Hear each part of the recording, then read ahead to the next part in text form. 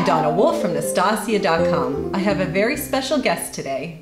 I'm Pam Hoenig, craft editor with Stackpole Books. Here today to talk with Donna about her book, Broomstick Lace Crochet. Broomstick Lace Crochet is done with a super large knitting needle and a crochet hook. Broomstick Lace Crochet is 128 pages with over 250 photos. It covers everything that you need to know to learn how to do broomstick lace crochet, which is absolutely has this very distinctive lace pattern that's absolutely lovely. We have very easy to understand instructions, starting off with basic crochet stitches, then proceeding on to 10 variations of broomstick lace. There are plenty of full color photos accompanying the directions. Okay, let's take a look at the projects you'll find in the book. The first one is our infinity scarf, which is absolutely lovely. This is a great beginner project. Infinity scarves are very popular these days. But you can also wear the scarf as a long scarf too. Our next project is the pillow. An alternative to this would be to do it all in white and for it to be used as a ring bearer's pillow, and then it becomes an heirloom gift. The next one are boot cuffs, and these are so popular right now. The pattern for this uses buttons as ornamentation. You can even get a ribbon and lace them up.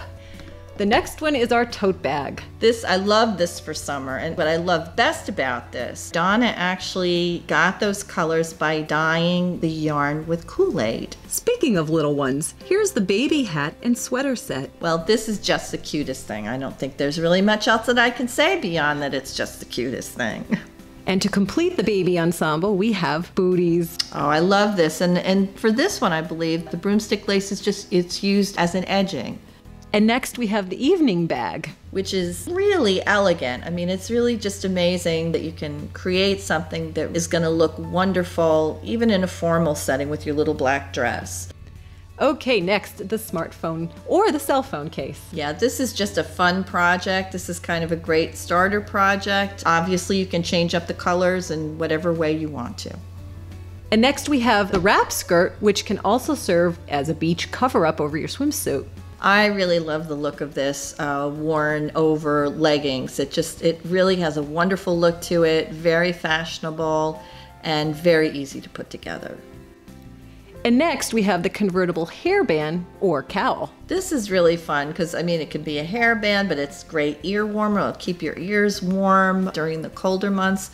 And then all you need to do is just pull it down over your face, and all of a sudden now you've got like a very warm, fashionable looking cowl.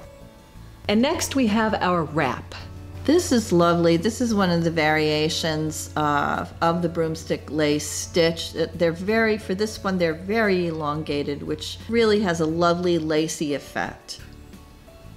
And now the fingerless gloves. And I think this is what drew you originally to broomstick lace as an editor. Yeah, I absolutely love these. I just think they're so distinctive. They're so elegant, but at the same time fun. Here's the hooded scarf. You know, when you need the warmth, you can pull the hood part up, but if weather has changed or you've gone indoors, you can pull that down, and it kind of looks sort of like a nice bulky cowl all the way around. Next, the washcloths. These make wonderful gifts depending on what you want to do. I mean, just if you want to bring them as a house gift when you're going to visit someone for the weekend, you can roll one up, put a pretty ribbon around it, and accompany it by a fragrant soap. And next we have our ballerina dress with the tutu. I love this project. I just think this is so much fun. If you have a little ballerina in your life or simply for dress up, it's just so much fun, so creative. It's very easy to do, and it's just so wonderful.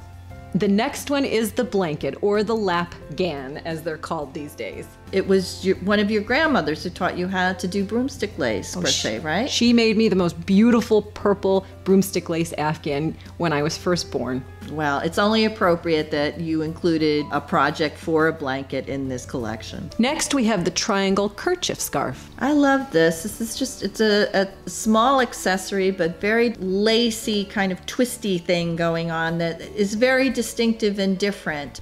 And next, we have the slouchy hat. Now, Donna, this is another one where the broomstick lace is functioning sort of as an ornamental edging, right? Precisely. It's just on the edge for this pattern.